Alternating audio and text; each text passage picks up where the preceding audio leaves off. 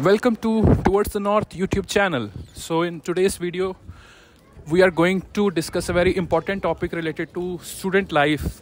So I get a lot of DMs on Instagram related to what type of master's program they should be doing at Concordia University, Montreal. So today we are going to discuss this very important topic. But before discussing that, I will highly recommend you to subscribe my channel called Towards the North. And today we are filming this video in a very cinematic Mount Royal of Montreal. So please enjoy the views along with this informative vlog. So let's start the video now. There are two types of masters offered at Concordia University. So the first type of masters is a thesis-based program. So in thesis-based program, the minimum requirement is that we need to complete a thesis and that we need to successfully defend in front of a panel of judges. And that is the bare minimum requirement of thesis-based program. We also need to complete 16 credits along with that. So 16 credit means 4 courses we need to complete. So this is about thesis-based program. Now let me talk about the second option which most of the students, especially the international students, which take. So the second option is course-based masters. So in course-based masters, in Concordia University specifically, we just need to complete 45 credits.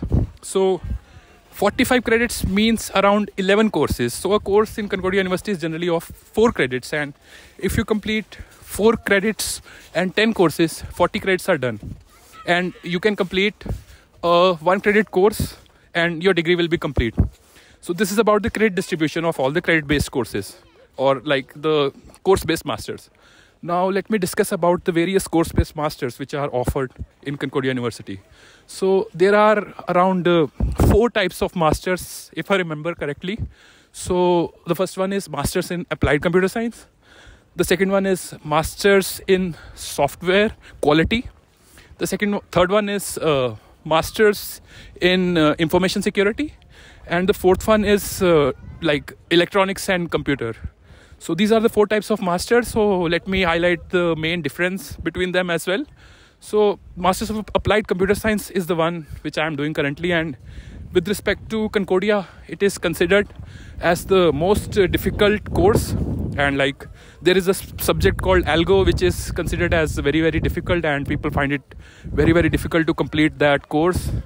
But like rest of the masters, like Masters of Software Quality, in that mainly the subjects are related to software quality. If you are interested in doing like software testing in companies, or you want to become quality assurance analyst, you can do that type of masters. So that is about the masters in software quality. So let's talk about the third type of masters now, which is masters in information security. So as we know, like the ethical hacking and like the cybersecurity field is really expanding, and the threats and vulnerabilities are increasing more and more in today's world. So this is the third type of masters which we can do in Concordia University. So yeah, this is the third type of masters in information security which we can do in Concordia University. So now talking about the fourth type of master, that is masters in electronics and computer.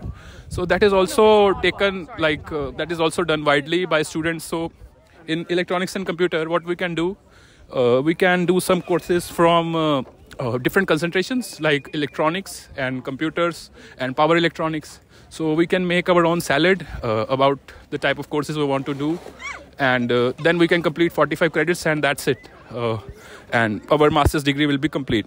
So yeah, that was about the different types of master's degree courses at Concordia University.